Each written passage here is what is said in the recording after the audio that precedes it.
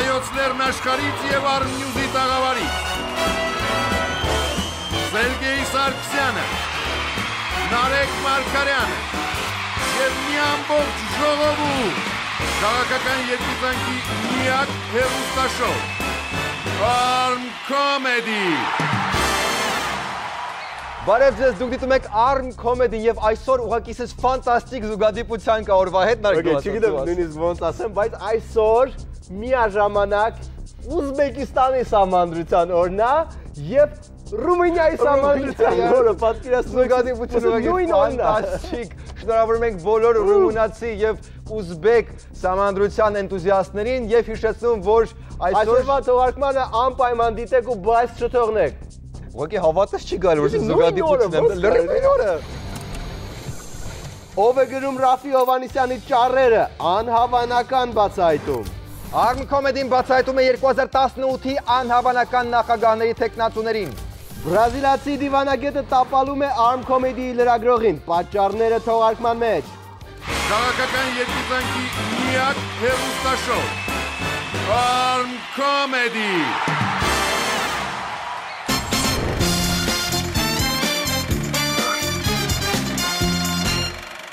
Լրահոսը ոտի վրա։ Էպիկական հայտարարություն արել ԲՀԿ պատգամավոր Ստեփան Մարգարյանը։ Եթե նույնիսկ հաշվենք, որ սա դեռ այն պահը չի, մենք այդքան պատրաստ չենք, բայց երկրում եթե լինի այնպիսի իրավիճակ, մենք հաջորդ օրը ժողովրդին կոչ ենք անելու դուրս գալ փողոց եւ բոլորով որոշենք ինչ ենք անելու։ Դե ճիշտ է, տենց պետք է անեն, թե չէ սկզբից որոշել ինչ են անելու, հետո ժողովրդին կոչ անել դուրս գալ փողոց տարբերակը Հայաստանում երբեք չի կիրառվել։ Ու մի տեսակ որ մտածում ես խորթ ու վայրենի է թվում։ Թանկացումների ֆոնին բոլորը սպասում են մեկ լուրի, արդյոք տատանվելու է հատուկ նշանակության ռազմավարական սննդամթերքի գինը։ Այո, խոսքը բդի մասին է, ու թող փորձվի թանկանա ինքը, այդ ժամանակ կլինի իսկական թեժ աշուն։ Ղրղստանի բժշկական համալսարանում սովորում է ադրբեջանցի ուսանող, որը արդեն 64 տարեկան է։ Չէ, լավ է, որ ուզում է վերջապես ավարտի, բայց երբ 36 անգամ կրկնում ես երկրորդ կուրսը, գուցե բժշկությունը այդքան էլ քոնը չի։ Մենք շարունակում ենք ստանալ բազմաթիվ վիդեոմունատներ, բայց երբեմն դրանք շատ անհասկանալի են։ Եկալ 87 հաղորդմանը գտել եմ սխալ, եւ դա թույլ է տվել Սերգեյը։ Ոչ։ Այո, Սերգեյ։ Դու հաղորդման սկզբում նշեցիր Կրիստիանո Ռոնալդոյի մասին, այնինչ նրա անունը դու սխալ արտասանեցիր վերջում եւ ասացիր Կրիստիան եւ ասացիր Ռոնալդո։ Ցավոք չեմ կարող համաձայնվել, որովհետեւ ես դա փաղաքշական էի ասում։ Իմ անունն էլ օրինակ Սերգեյ է, բայց Թիֆլիսում Սերգոյ են ասում, Մոսկվայում Սերի, Երևանում մեկ Սերժ, բայց դրա համար հո մեգաբաժակ չեմ ուզում։ Իտալիայում գրեթե 2 կիլոգրամանոց տրյուֆելը վաճառվեց 61250 դոլարով։ Չգիտես ինչու բարձր գինը մեկնաբանեց մեր գյուղնախարարությունը, ասելով, որտեղ կարկուտ էր եղել, սրտահարություն, բերքը վնասվել էր։ Դե հիմա ռեֆլեքս է այս մարդկանց մոտ, ինչ անել։ Հին Երևան ծրագիրը իրականացվում է ու Երևանում պատմական շենքերը աչքի առաջ շատանում են։ Ուղղակի, ոնց ասեմ, մի քիչ ուրիշ ձև են շատանում։ Այսինքն մի հարկ փորձում են ավելացնել հին Երևանի վրա։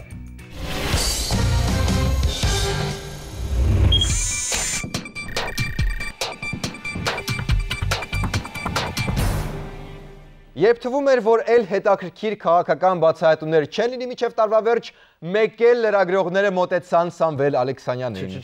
Հիշում եք, որ ԲՀԿ առաջնորդը նշեց, որ ունի առնվազն 5 պոտենցիալ նախագահի թեկնածու, ահա եւ թեկնածուները սկսեցին ի հայտ գալ։ Լավ կլինի, որ Պարոն դառնա։ Պարոն Ծառուկյանը ասաց, որ 5 հատ թեկնածում եմ, չէ, աչքիս տակ։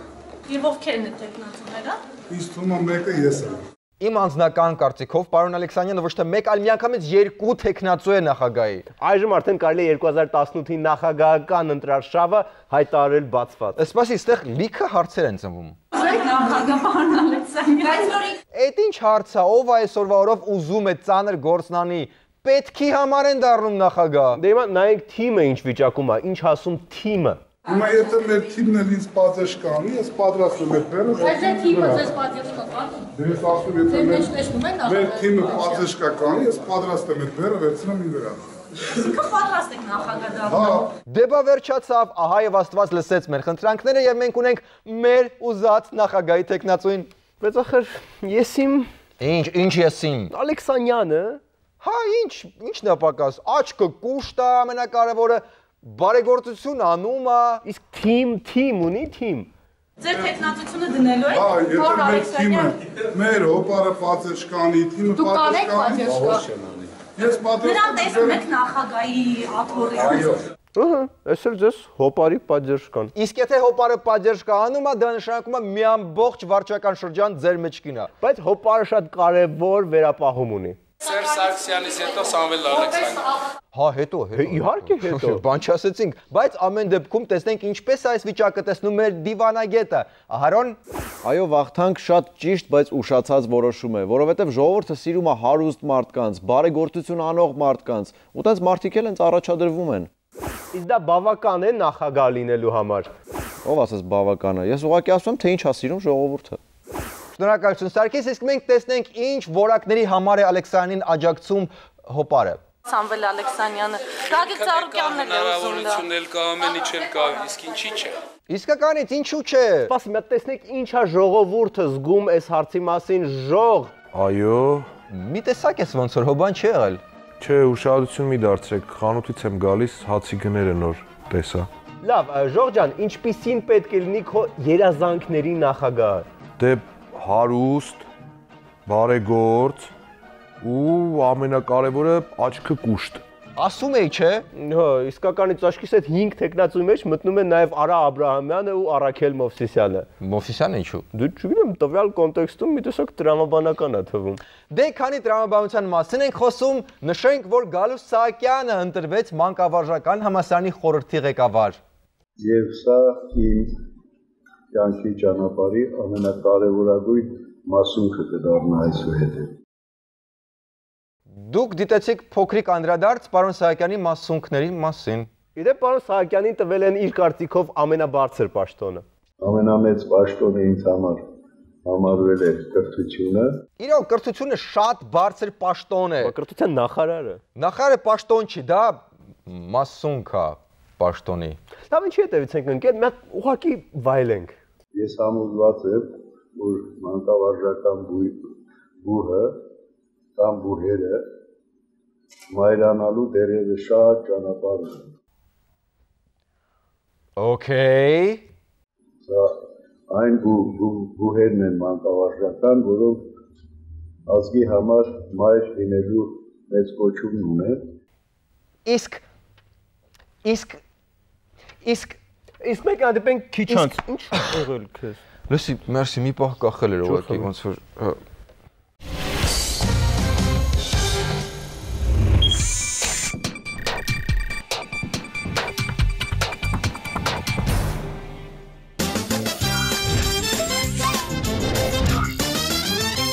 Իսկ այժմ պատասխան հարց էջն է, որտեղ նախ լսում ենք պատասխանը, հետո միայն խնդրում ենք, որ հարցը տան։ Հրանուշ Հակոբյանը պատասխանել է. Ես եւ ամբողջ նախարարությունը ուշի ուշով հետևում ենք բոլոր զարգացումներին։ Ինչ նկատի ունի, հայերի վիճակը Սիրիայում երևի։ Հարցը՝ Տիկին Հակոբյան, իսկ դուք նայում եք Glendale Life-ը։ Տարոն Մարգարյանը պատասխանել է կկառուցենք եւ սերունդերին կփոխանցենք արդեն բարեկեցիկ տեսքով։ Դե կարծես բարձր ինչի մասն է խոսում քաղաքապետը, բայց ոչ հարցը, արդյոք ինչ որ բան արվում է հին Երևան նախագծի էլեկտրոնային կայքի թարմացման ուղղությամբ։ Նիկոլ Փաշինյանը պատասխանել է. Դե ինչ որ մեկը պետք է դիմեր այդ քայլին, ամենահամարցակը փաստորեն ես էի։ Հա, այն տապալված իմպիչմենտի փորձներ երևի։ Գուցե Սերգեյ, գուցե հարցը, երբ տուփից վերցեցիք վերջին կոնֆետը, չէիք վախենում, որ սեղանակիցները կդատապարտեն այդ քայլը։ Հայաստանում Վրաստանի դեսպանը գրել է. իրոք այդ խնդիրը կարող է խաթարել երկկողմանի հարաբերությունների զարգացումը։ Դա մեզ շատ կարևոր է, որ զարգացնենք հարաբերությունները։ Հարցը, ինչպես է գնահատում Երևանում Խինկալի նկատմամբ վերջին շրջանում հետաքրքրության անկումը։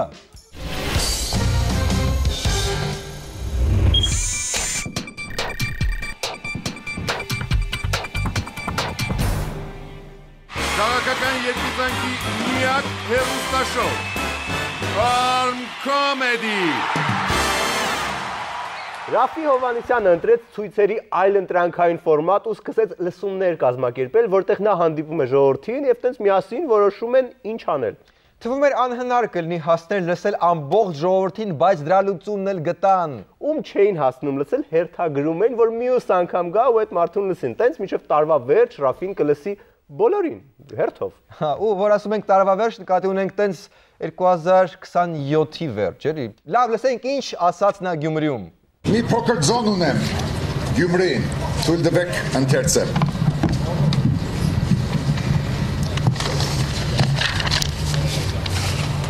Ահա եւ խելագարներին, չհարմարվողներին, ապստամբներին,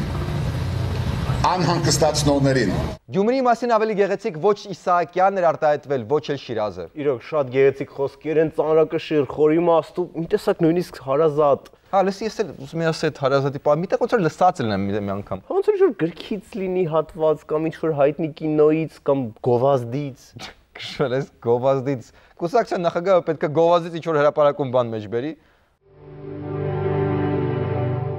Here's to the crazy ones. Ահա եւ խելագարներին, չհարմարվողներին, ապստամբներին, անհանգստացնողներին։ Չի կարող պատահի։ Այո, Apple-ի 1997 թվի հայտնի գովազդն այն, որ լիքը մրցանակներ է ստացել։ Դե կարող է ընդհանրապես սկիզբն է վերցել որպես հայտնի խոսք։ Դա նորմալ է։ Ի վերջո սա ձոն Գյումրիին է, ոչ թե ձոն Խնձորեսկին։ Դե հա, ես էլ եմ այդ կարծիքի, որ դժվար թե ամբողջ տեքստը վերցնի Apple-ից ու տենց Գլոր սեբեր քարագուսի անցկերում։ Հա, սենց բան կար այդ գովազդում։ Արի սենց անեմ, հա, միանգամից դնենք մյուս կտորը ու թող միանգամից Րաֆֆի Հովհաննիսյանն էլ հայերեն թարգմանի զուգահեռ։ The round pegs in the square holes. Գլոր սեբեր քարագուսի անցկերում։ The ones who see things differently. Նրանք ովքեր իրեն այլ կերպ են տեսնում։ They're not fond of rules and they have no respect for the status quo. Նրանք չեն սիրում արհեստական կանոններ եւ նրանք չեն հարգում ստատուս քվոն։ Okay, Սերգեյ, ինչպես կբնութագրես քո վիճակը այս պահին։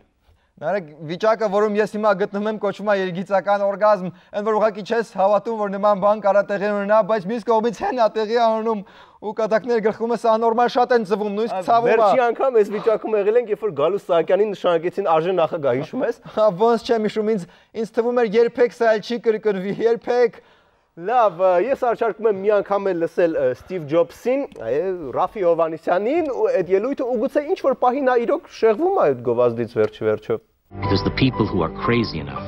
to think they can change the world Են այնքան, որպեսզի մտածեն, թե կարող են փոխել աշխարհը, are the ones who do. Հենց նրանք են, ովքեր դա անում են։ Հիմա ստեղ Apple-ի կարգախոսը պետք է լինի։ Think different, այսինքն ինչ որ նորովի մտածի կամ տես մի բան, տեսնենք ոնց է դա թարգմանել պարոն Հովհաննիսյանը։ Գեցեք Գյումրին։ Ոնց Ջոբսը այդ մեկը չէր մտածել, ինչ think different, գեցեք Գյումրին։ Իսկ ինձ հաղորդում են, որ մենք ունենք Րաֆֆի Հովհաննիսյանի ելույթներից այլ կադրեր։ Լավ էլի։ Ինչ ասեմ, Նարեկ, հիմա հաղորդում են, որ ունենք։ Ինձ հաճախ հարցնում են, որն է թիվ 2 զովացուցիչ ըմբելիքը։ Չկա նման բան։ Գա միայն մեկ զովացուցիչ ըմբելիք։ Ըմբելով ստացիր հաճույք, կյանքդ կդառնա խնջույք։ Գեցե Վանաձորը։ Որովհետև ես Grand Candy շատ եմ սիրում։ Գեցե Թալինը։ Երևան, Գորիս, Ստեփանակերտ եւ ընդհանրապես դեպի ներքին ցանցեր, ֆիքսված սակագիր, մինչեւ 5 դրամ րոպեի համար։ Գեցե Հայաստանը։ Դանոն, գեցե Գորիսը։ Դոլը լուբիտ մամբո։ Оля любит мамбо. И Сережа тоже. Мамбо, фрубис, любим все. И Сережа тоже. Դոներն են մոդենում, դու հավատա հրաշքներ լինում են, ու ամանորին դրան գադարվում են։ Դոներն են մոդեն։ Գեցե ներքին Ջարբախը։ Դե ամփոփենք, նոր ճար գրող կամ speech writer է պետք պարոն Հովհաննիսյան։ Կամ գոնե հնի ինտերնետը անջատեք, որ սենց զուգադիպություններ չլինեն։ Կամ եթե Apple-ն իրոք իրենց գովազդը տրամադրել են ժառանգությանը, ուրեմն մի հսկայական like։ Բայց լուրջ անջատեք այդ ճար գրողի ինտերնետը։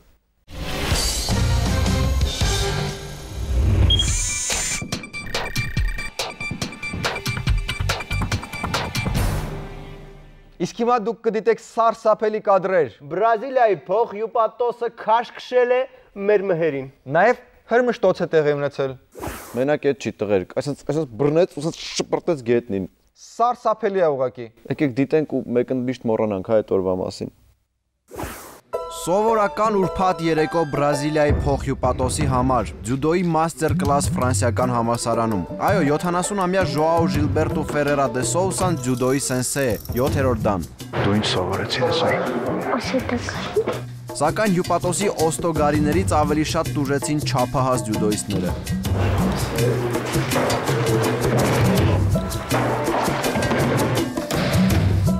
դդշ-դդշի հետևից ու ի ուրախություն մեր ձյուդոիստների մաստեր կլասը մոտեցավ ավարտին ու կարողացա մի փոքր զրուցել վարպետի հետ։ Փաստորեն սա սովորական ուրբաթ երեկո է հյուպատոսի համար։ Այո, այսինքն հյուպատոսը գալիս է տատամիի վրա եւ ձյուդոյի հնարքներ ցույց տալիս։ Ես սովորաբար գնում եմ այնտեղ, որտեղ ինձ հրավիրում են։ Իսկ ինչու ձյուդո եւ ոչ կապոերա։ Ուր է կապոերան։ Երբ ես սկսեցի, ես միջազգային սպորտ էի փնտրում եւ չէի կարող պատկերացնել, որ կապոերան այսօր այդքան հայտնի կդառնա։ Ջերմ զրույցից հետո հյուպատոսը համաձայնեց ինձ համար էլ հատուկ դասընթաց անցկացնել, բայց պետք էր խուսափել ամենադաժան հնարքից, որը նա կիրառում էր։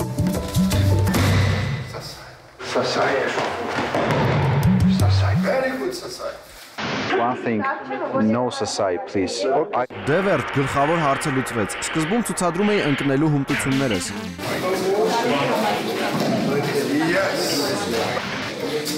Մարզումները ավելի ճիշտ։ 7 բալ 10-ից վատ չի, իսկ հետո եկավ մենամարտի պահը։ Նախապես ասեմ, որ հաջորդող կադրերը ինձ պատիվ չեն բերելու, որովհետև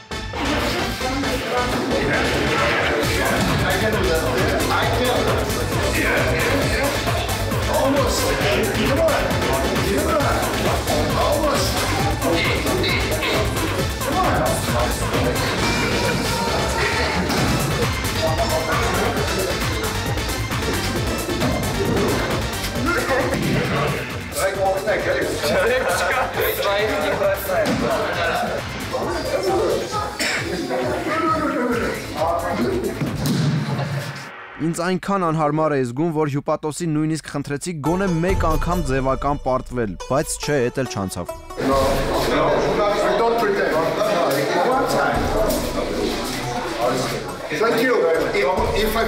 Ոչ, եթե ես թույլ ձևանամ, դա վատ օրինակ կլինի աշակերտների համար։ Ահա այդպես, բայց իրականում պարոն դե Սոուսան շատ լավ օրինակ կարող է ծառայել մեր դիվանագետների կամ ինչու ոչ, նաև ազգային ժողովի համար։ Չնայած որոշ պատգամավորների դեպքում ձյուդո իմանալը լրագրողների շահերից չի բխի։ Մհեր Խաչատրյան, Հարութ Հակոբյան, հատուկ առողջ ապրելակերպի համար։ Հիմա ո՞նց ես Մհեր։ Ոչինչ էլի մի քիչ մեջ կսացավում, բայց մյուս անգամ եթե դեսպանատնից ինչ-որ մեկը միջոցառում կազմակերպի, թող դա լինի Բրազիլիայի դեսպանը, ու ես մեծ հաճույքով կգնամ։ Ինչի։ Դե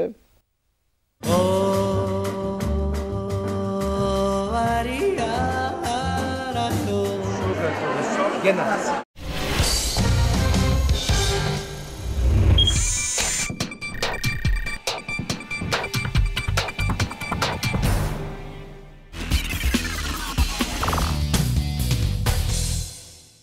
Այսօր մենք ունենք նաև փոքրիկ վիդեոմունատ։ Բայց ինչու փոքրիկ։ Որովհետև փոքրիկ Գևորգն է ուղարկել։ Բարև ձեզ, տղաներ, ես Գևորգն եմ։ Ձեր վերջին թողարկման ժամանակ իրականական սխալ եք թույլ տվել։ Լուսագրերում գրել եք դեղու այրիկներ։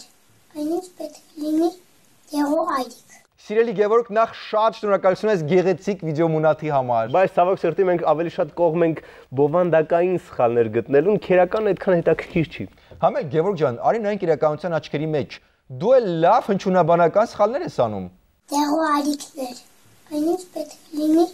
դեղու այրիկ։ Այն ինչա նշանակում դեղու այրիկ։ Տենց բառ չկա։ Չկա այդ բառը, բայց այս գեղեցիկ հրաշք մունատի համար մենք պատրաստ ենք քեզ տալ մի գեղեցիկ կոնֆետ։ Համեցի երկրի թիվ 1 տաղավար եւ պահանջատեր եղի։ Պահանջատեր։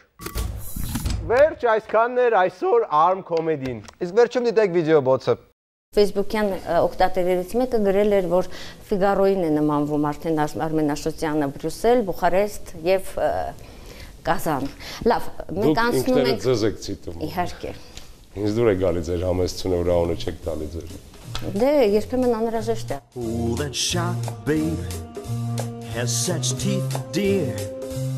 and it shows them a pearly white. Just a jackknife, where's all of my keep the baby, and he keeps them out of sight. Do you know where that shark bites? Լսից թվում է ԲՀԿ-ի այդ 5 տեխնացուների մեջ նախագահի ես էլ կամ։ Մստի, ինձ թվում էր ես եմ այդ տեխնացուների մեջ։ Չէ, հա, չէ, չնայած չենք կարող լինենք։ Օրինակ իմ աչքը կուր չի։ Այ ես որ գամ իշխանության մի 10 տարի պետքա ուտեմ, որ հասնեմ այս ոնց որ բան մակարդակի։ Ձևն է էլի։ Հա, տենց ժողովուրդը տենց է, հա, պետք է աչքը կուշտ լինի։